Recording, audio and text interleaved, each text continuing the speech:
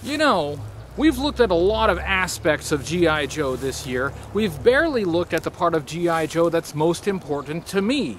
I know people like G.I. Joe for lots of different reasons. As a reviewer, I've looked at the science fiction stuff. I've looked at the neon colors. I've looked at the space aliens. That's not what G.I. Joe is to me. This week, we're going to get back to G.I. Joe's roots. We're going to peel back the layers of cheap gimmicks and garish colors and look at its heart. I think we'll find the heart of G.I. Joe here, in the jungle.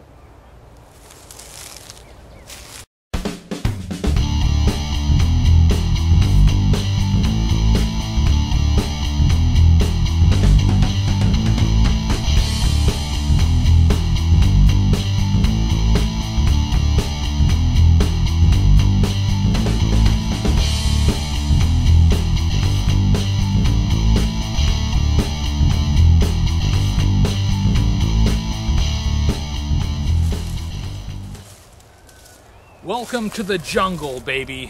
When I review G.I. Joe toys from the fantasy side of the toy line, I struggle to find positive things to say about them.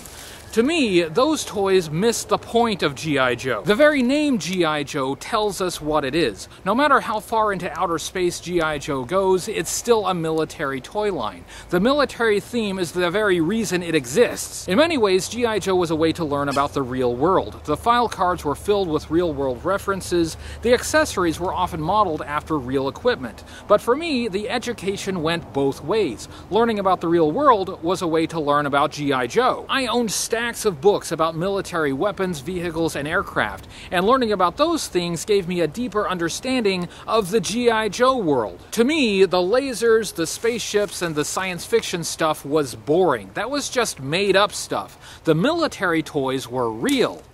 At least, they seemed real to me at the time. I know I'm not the only one who loves the military G.I. Joe toys, and this week, we get to unapologetically indulge in our side of G.I. Joe. No neon, no lasers, HCC788 presents Recondo.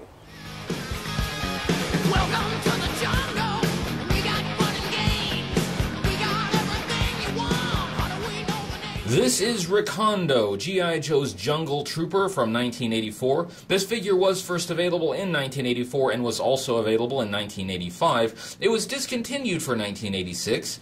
This is one of my favorite figures from a pretty spectacular year. We got a lot of great figures in 1984. Did Recondo have a predecessor on the G.I. Joe team? In 1983, Gung Ho was a jungle warfare training instructor, according to his file card, but he wasn't a designated jungle trooper. Did Recondo have a replacement after the figure was no longer available?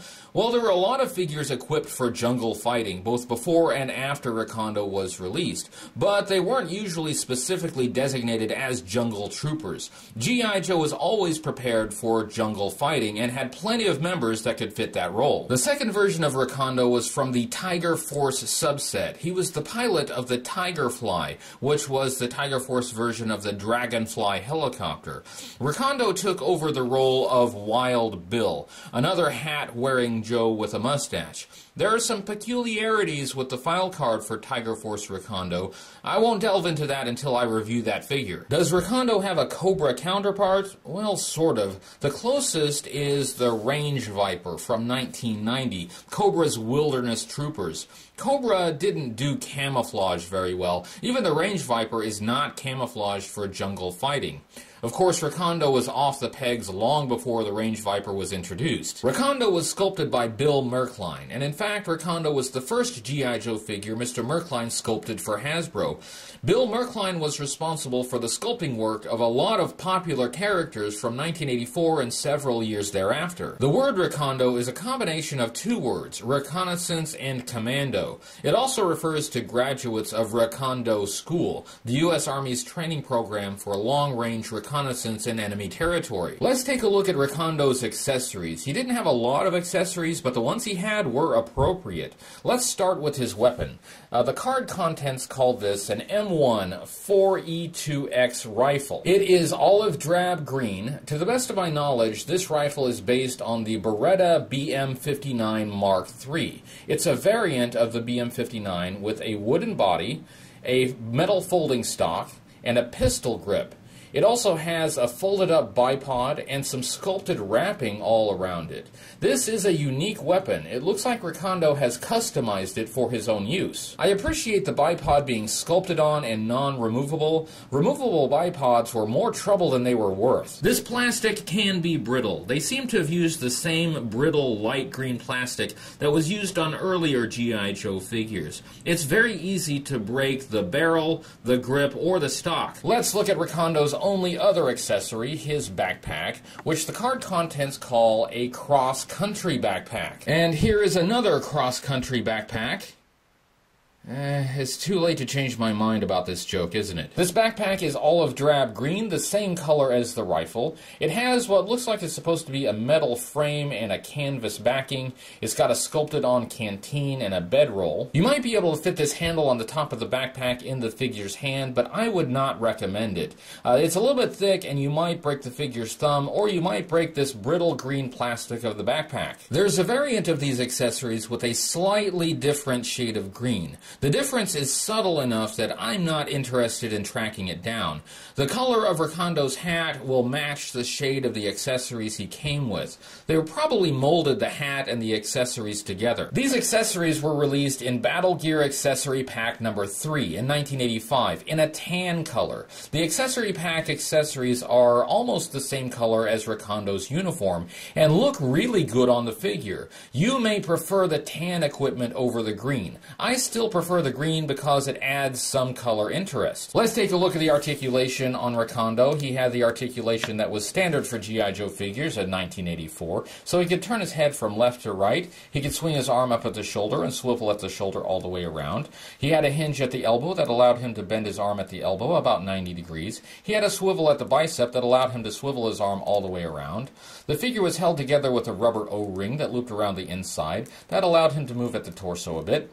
He could move his legs apart about so far. He could bend his leg at the hip about 90 degrees and bend at the knee about 90 degrees. Let's take a look at the sculpt, design, and color of Recondo, starting with the head. And this head is spectacular. He has an olive drab green hat with the brim on Recondo's left side pulled up. We can see a sculpted band that goes over the crown of the hat, pulling up that side of the brim. This is an Australian bush hat, which is a style of slouch hat. Australian soldiers are known for pinning one side of the brim of their hats up like this. In addition to that wicked cool hat, Recondo has brown hair, looks a little longer than regulation. Then he has a mustache, a brown mustache. Looks like this is supposed to be a handlebar mustache. The portrait on the file card makes it look that way. A hat like this was featured in the 1960s 12-inch G.I. Joe Australian Jungle Fighter, which was in the Action Soldiers of the World subset. The 12-inch Australian figure was very likely an influence on the design of Recondo. He has the hat and a very similar color scheme. In Action Force in the UK, Recondo was released in 1985. Their version of Recondo was Australian. On his chest he has an open collar. Looks like he's left about the top 3 buttons undone. He has a khaki shirt. He has a brown pistol holster on his left side with a black pistol in it.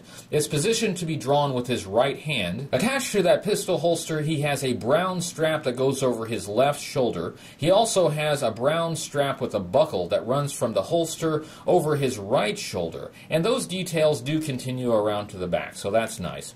Also on his chest, right above the pistol, is a black parachutist badge. The details on the shirt are all sharp. The pockets, the collar, the holster, they all feel real. For his debut figure, Bill Merklein hit this one out of the park. Recondo's chest and his waist piece was used for some variants of the 1987 mail-away figure Starduster. On his arms he has the rolled-up sleeves of that khaki shirt, and he has a green wristwatch on his left wrist. He has a patch on his left sleeve, which looks like a black shield with a line or a lightning bolt through it. Sources identify this as the patch for the U.S. Army 25th Infantry Division Recondo. It doesn't look exactly like that patch, but it would make sense. That could be the source of Recondo's name. On his waist piece, he has a brown belt, a highly detailed belt. He has pouches on the left and right side. Really nicely done belt buckle on that. Very nice, very fine details. And also we can see that his khaki shirt is tucked under that belt, and under the shirt we can see the beginning of his camouflage pattern. On his legs we have a dark green tiger stripe camouflage pattern on khaki trousers. Recondo may have painted this camel pattern on his trousers himself. Most of his equipment seems to be customized. He has a pocket on his right leg, and on his left leg he has a black knife. He has khaki boot coverings over black boots. There are several variations of this camouflage pattern. On some figures it's brown, on other figures it's green. On some figures the lines are thick, on other figures the lines are thin. Here are my examples of the variations. Your Recondo figure may look different. Recondo is camouflaged for a grassy environment, such as a savanna, rather than a dense rainforest. His uniform is mostly tan with a mix of green and brown. Both Africa and Australia have such environments. This reinforces Recondo's Australian influence. There are no wasted details on this figure. Every element is functional. Recondo looks like he's been in the jungle for some time, and he's carrying everything he needs to survive and to fight. Let's take a look at Recondo's file card. On his file card, it has his faction as G.I. Joe. A portrait of Recondo here, really nicely done. He is the jungle trooper. His code name is Recondo. His file name is Daniel M. LeClaire. His primary military specialty is infantry. Secondary military specialty is intelligence. Birthplace is Wheaton, Wisconsin, and his grade is E4. Though the character looks like he should be from Australia, Recondo is from Wheaton, Wisconsin. Not a very jungly place. This paragraph says, Recondo hates the cold. He loves hauling a rucksack through the bush and sweating through his camis. When he's in the jungle, he owns it. Anybody else is trespassing. Cadre member at Jungle Warfare Training Center. Qualified expert M16 Swedish K grease gun, M1911A1 auto pistol, M79 grenade launcher. Recondo hates the cold. Maybe that's why he got out of Wisconsin. This bottom paragraph has a quote. It says, a jungle is like some single gigantic hostile organism. It can sense when you fear or hate it, and it is wholly without mercy. When Recondo steps into a jungle, it sings to him like a mother soothing a troubled child. That's pretty colorful. Recondo is at home in the jungle. This is reflected in his comic book appearances. Taking a look at how Recondo was used in G.I. Joe media, he had many appearances in the Sunbow animated series. He had the most exposure in the episode Jungle Trap. In that episode, Cobra kidnaps the inventor of a device that harnesses the power of molten lava. The Joes track Cobra to the jungle, where their helicopters are shot down. The jungle location is convenient for showcasing Recondo's skill. He takes the lead, guiding the team around booby traps and saves them from a rhinoceros. Although Recondo is spotlighted in that episode, it really isn't about Recondo. Recondo made a fair number of appearances in the animated series, but he disappeared when the Sunbow series was cancelled. He didn't appear in the later Deke series. In the G.I. Joe comic book series, Recondo had an inconsequential first appearance in issue number 4, when the Joes were preparing to reopen the pit. Recondo's real introduction was in issue number 38. Stalker, Gung-Ho, Roadblock, and Ripcord were sent on a mission to Sierra Gordo to rescue Adele Burkhart, a scientist introduced in the first issue of the comic book series. When they arrive, they meet up with Recondo, who had already been in-country for months. He had befriended a local tribe called Tucaros. That story culminates in issue number 39, one of my favorite issues of the entire series. The Joes execute a daring plan to rescue Dr. Burkhart. In the melee, the Tucaros are killed by snipers. As the Joes escape through the jungle, the snipers pursue. Recondo is ordered to drop back and cover their escape. When he returns, he's carrying 2 sniper rifles. He drops them into the river. Most of Recondo's action is off-panel, perhaps because it would be too gruesome for a young audience. The implication is clear, though. Recondo avenged his friends and eliminated the pursuing snipers. Recondo had a few other appearances in the comic book series. He was in Special Missions number 2, but that story wasn't really about Recondo. In fact, Recondo got in the way at one point. At the end of that issue, a Nazi war criminal is going to be executed, and the panels zoom in on Clutch's face, who has zero remorse us about the fate of that Nazi guy. Looking at Recondo overall, of course this is a top-tier figure. I love everything about it. I love the colors. They didn't go with the obvious base green color. I love the camouflage. I love the hat. I love the rifle. I love the backpack. I love how Recondo was depicted in the comic book. He was serious, smart, tough, and he took care of business. This is one figure where I don't have to look past any glaring mistakes. The paint applications are sparse, but every detail that seems like it should be painted is painted. The sculpting is crisp. The details are on point. He looks like he's been in the jungle for a while, living off the land and stalking the enemy. But he keeps his mustache trimmed.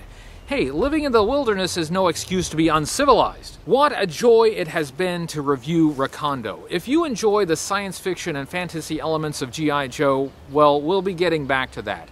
But Recondo represents my G.I. Joe. This is a guy I could take on missions. He was ready. No red football jersey, no yellow jumpsuit, no nonsense. I actually have to cut myself off or I could talk about Recondo for hours. Next week we're going to look at something that isn't strictly realistic military, but is still pretty good. Don't forget to find me on Facebook, Twitter, and Patreon, and my website, HCC788.com. Now, I've got to get out of these woods before I get poison ivy. Thanks for watching. I'll see you next week with another vintage G.I. Joe toy review, and until then, remember, only G.I. Joe is G.I. Joe.